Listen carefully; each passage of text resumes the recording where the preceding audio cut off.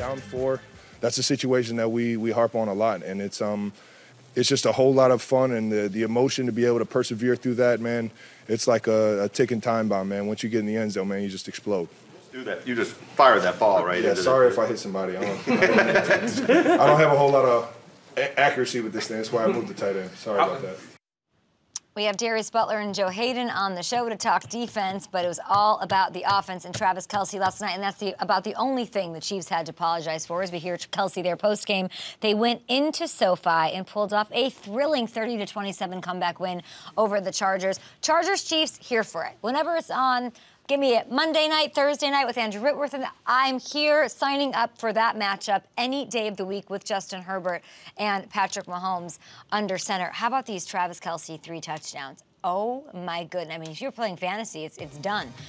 It took Kansas City just 1 minute and 15 seconds on just 5 plays to go 75 yards for this game-winning score. So the Chiefs, they're now 8-2. The Chiefs are now sitting atop the AFC alone, planting that flag, ready to eat that turkey on Thursday when everybody else is duking it out to kick off week 12. So, by the way, the impressiveness of this feat without a Juju, without Hardman, without Kadarius Toney, he pops out of this game with a hamstring injury. Mahomes still threw for 329 yards, still had 3 touchdowns, and it wasn't just Kelce. He was looking at and hitting Sky Moore, Justin Watson, shout out Jody Fortson. I mean, doing it. He was spreading the ball around, and he was making it work, that Mahomes. I said on Friday that this campaign, all of everything that Mahomes is doing, has the makings of a signature MVP moment with all of the injuries, with some adversity, without Tyreek Hill, and the man continues to deliver. So the race for MVP certainly isn't over. You got Jalen Hurts, you got Tua, they're still right there in the conversation. But what we saw collectively, and primetime matters when it comes to these awards, it just does. It was special under the bright lights at SoFi last night. And now the Chargers, who play at SoFi, they're still playing better than the Rams, sorry. They fall outside the playoff picture. They're even Steven, right? They're at 500, 5-5. They did show me something last night too, though.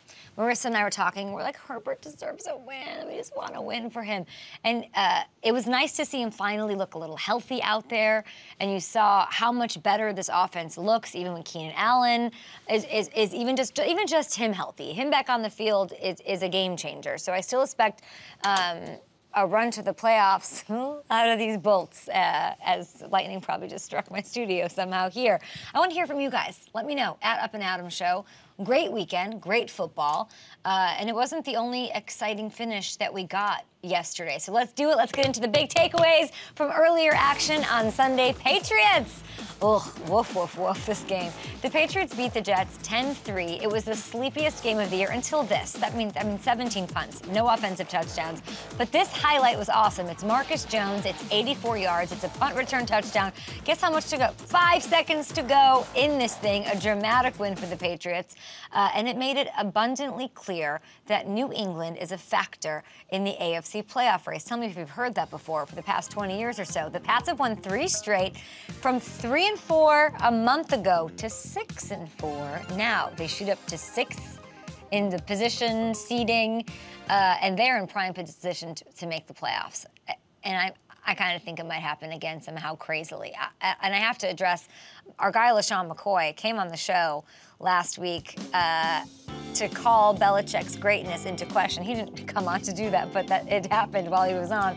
And, he said that what the Patriots accomplished said far more about Tom Brady, and he tweeted this, so he's doubling down, saying, why I'll overreact when I said without Tom Brady, Bills look like I forget what the rest of the tweet is, but he's doubling down on the fact that it's more about Brady, that Belichick, it's about defense. He's not an offensive-minded coach, blah, blah, blah.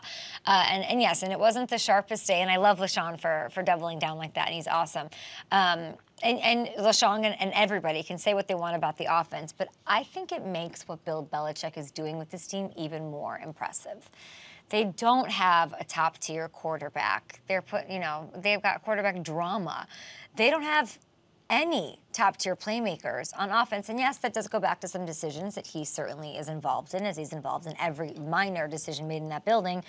But I don't know, if you put up their offensive weapons against anyone in the league, I don't know. It's not great. Like, there's about 2 or 3 teams maybe that you would take them over. They're pretty much bottom of the barrel. So objectively, they have to be bottom 5 from a sheer talent perspective, unfortunately. But somehow they're manufacturing wins. And what matters more? Nothing. They held the Jets offense to 2 total yards in the second half. Like, the nightmare scenario for Zach Wilson. Are we still saying space in your head rent free? Is that cool still? Is it? Marissa says yes, so it is. Awful. They have the number 2 defense in the league right now after letting their best player, all-pro corner J.C. Jackson, walk in free agency. I saw Mina Kimes tweet about this, that somehow they have the second best pass defense, and they do not have a stud. They did not go draft a stud corner. They didn't do any of that. They created that score on special teams. On a given day, if one phase isn't great, Belichick is the guy that's finding a way to make it happen and play, and that's what great coaching is. So I'm not about debating Shady, but I would love to have Shady come on and talk about this. But more than anything, I think what Belichick's done over this last year and a half with what has been average quarterback play at best only makes his case as one of the greatest head coaches of all time even stronger. And he wasn't the only one that made a statement, guys. Let's get into it. The Dallas Cowboys, oh my gosh, they went into Minnesota and demolished the previously 8-1 Vikings 40-3. I was hanging out with my parents. We were outside grilling. I kept coming in like, what is going on in this game? Even in the stunning loss to the Packers last week, there were a lot of positives for Dallas to take away, as you could see signs of what this offense was maybe finally going in through and coming together, and CeeDee Lamb looked so good. And I don't know, yesterday afternoon it gelled even more, and the big breakout star to talk about, what is happening here today? I'm scared. If I'm the NFC East and the NFC, I'm scared of Tony Pollard because he is a legitimate star. So here's what he did. 80 yards on the ground, 109 through the air, including that, come on. Including that, 2 touchdowns. Look what he's done over the past month, if we can pop up this full screen. Since week 8, he's averaged 154.7 scrimmage yards per game, 7.6 yards per touch, while scoring 6 touchdowns. All lead the entire league over that span. Now, under the entirety of the Jerry Jones era, the Cowboys have been at their best, you guys. With what? A strong offensive line, a Velveeta cheese block out there that nobody can get through, and a star running back. Zeke had been that guy.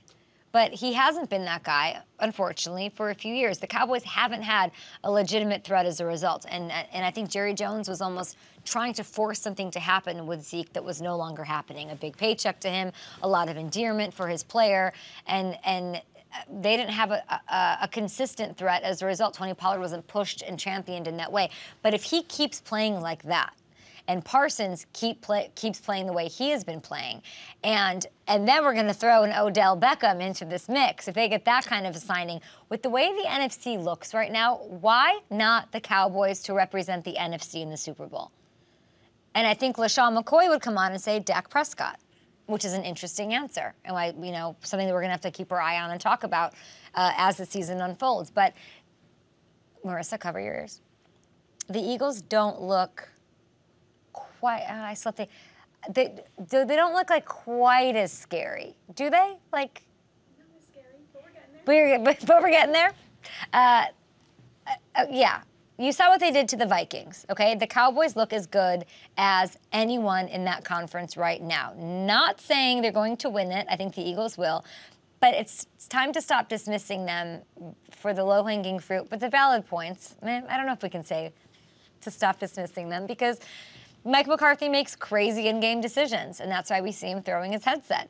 And Dak, I guess, does have something to prove. But I'm excited to see what they've got down the stretch. 40-3 in Minnesota's building is no joke, and no chains for Kirk Cousins.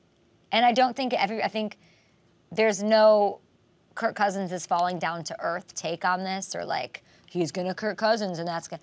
It is not that. Like, the Cowboys are dominant and they're gelling at the right time. And Tony Pollard and Parsons are 2 studs leading the way. And Dak can do his thing.